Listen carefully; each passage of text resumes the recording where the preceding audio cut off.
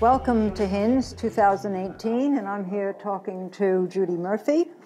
And Judy is the Chief Nursing Officer for IBM Global Healthcare. Now, I had the pleasure of sitting in on your session yesterday, which was Health I.T.s role in patient engagement for population health management. And you had some really, really good points, I thought, in terms of the whole aspect of patient engagement. You talked about industry, prevention, and so on. So can you maybe give us some of the highlights of what you see of those keys? Sure, absolutely. So the biggest thing that's going on right now is there's this revolution happening in healthcare, really away from an illness model. An illness model meaning we only go to the doctor when there's something wrong and when we need something. So if we break a bone or if we have a pain in our stomach, those kinds of things. So we're migrating away from that toward more of a prevention and population health model, where in fact we worry about our health or think about our health all the time. So we try to stay healthy, we do the preventive things that need to be done, the early diagnosis things like checking for cancer and checking for high blood pressure and diabetes. And it's also a way of putting the ownership really of health on ourselves, on the individual citizens to think about health all the time, not just when they go to the doctor.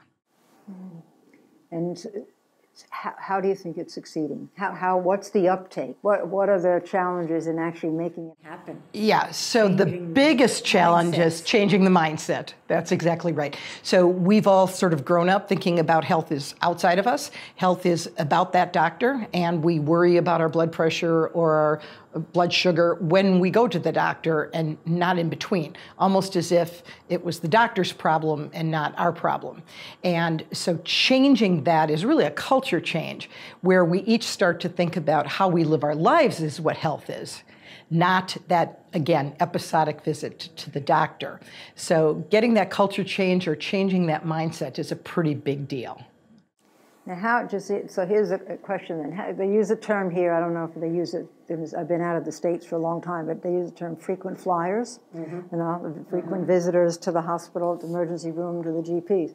So how do you balance that, getting the patient, the consumer, to focus on their health much more day to day and not become a frequent flyer or a hypochondriac or whatever? There's got to be a balance there, perhaps? Yeah, so there's tools that we can use to help people. And one of the biggest tools I talk about all the time, and I understand it's just beginning here in New Zealand, and that's the use of portals. So health organizations that provide health care sharing the information that they have with the individual who's receiving the health care. So if it's blood work, or if it's your mammogram result, or your colonoscopy result, or your blood pressures, those are available to the individual on the portal. And I always say with information comes power, right? Once I start to have the information myself, I start to think about that information and maybe even manage it. And so if it's a blood pressure result, maybe I'm going to be encouraged to take my own blood pressure at home in between the visits, keeping track of it and then telling the doctor about it, as compared to just that once a year or once every 6 months or the frequent flyer visit, having your blood pressure checked then. Mm-hmm. And do you see that culture change happening? I see it happening in different parts of different countries in different ways. So there's movements in certain countries where patients are actually demanding this kind of information because maybe they've had cancer and they didn't feel that they had enough control over their own therapies or their own treatment plans. And they feel like, I want to take control. I own this myself. It's my body.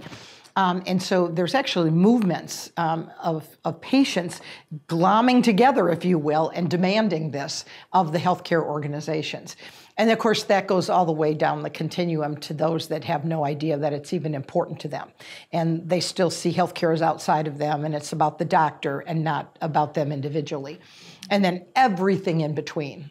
So home visits now, for example, a nurse's home visit is starting to incorporate some of these things. A nurse goes into the home, takes the blood pressure, maybe looks at a wound, depending on why she or he is there.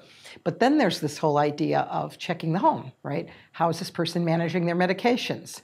If they're elderly, do they have walking problems? If they have walking problems, do they have, handles on the sides of their toilet? Do they have fixed chairs and not chairs with rollers on them? Do they have scatter rugs around their house? So again, starting to think about those things that individuals can do to prevent. In the elderly, it's always about preventing falls, because if they fall, they break something, and oftentimes it's a hip, and then that's an expensive hospitalization and a long recovery time. I think you mentioned, and I smiled actually, you said in the States they're giving incentives to people to actually to have a nurse, sort of a visitor, come in and have a look around the home, and your mother got a certificate for Kohl's, right? Yes, a gift certificate. And I know that's one of my sister's favorite stores. Like here in New Zealand, they say everyone gets a bargain at the warehouse. Well, in the States, everyone gets a bargain at Kohl's. At Kohl's. I thought that was quite. Well, and it's less expensive to give that incentive than to have that hospitalization. And that's the whole concept is, typically when we talk about prevention, we usually think about healthy people, eating good and having exercise.